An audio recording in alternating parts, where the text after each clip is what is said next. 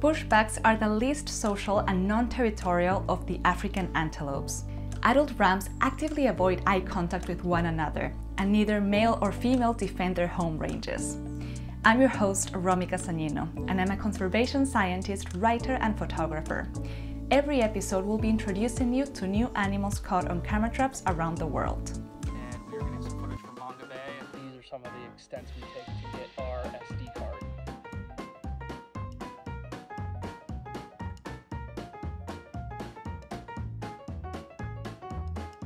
Don't forget to subscribe to Mongabay to get notifications about our latest videos.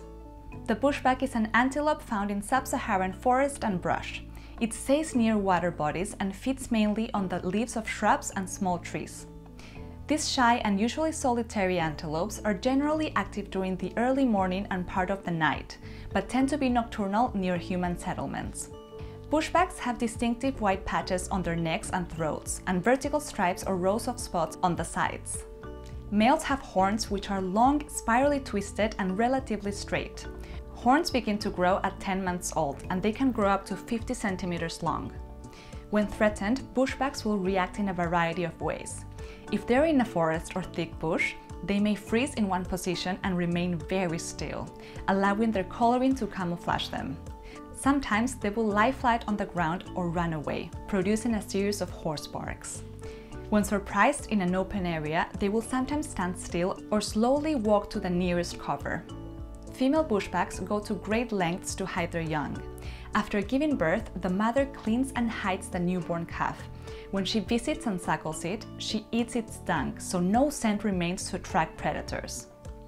Despite baboons at times eating the bushbuck's young, they continue to associate closely with baboons by feeding on the fallen fruits dropped when baboons forage.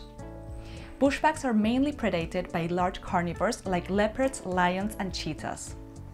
The main threat to the bushbuck is habitat loss due to the unsustainable growth of agriculture, settlements, and roads. Hunting pressure poses another threat to these animals in parts of their range. Currently, this species is classified as least concerned by the IUCN and has a stable population. And we are getting some footage from Mongabay, and these are some of the extents we take to get our SD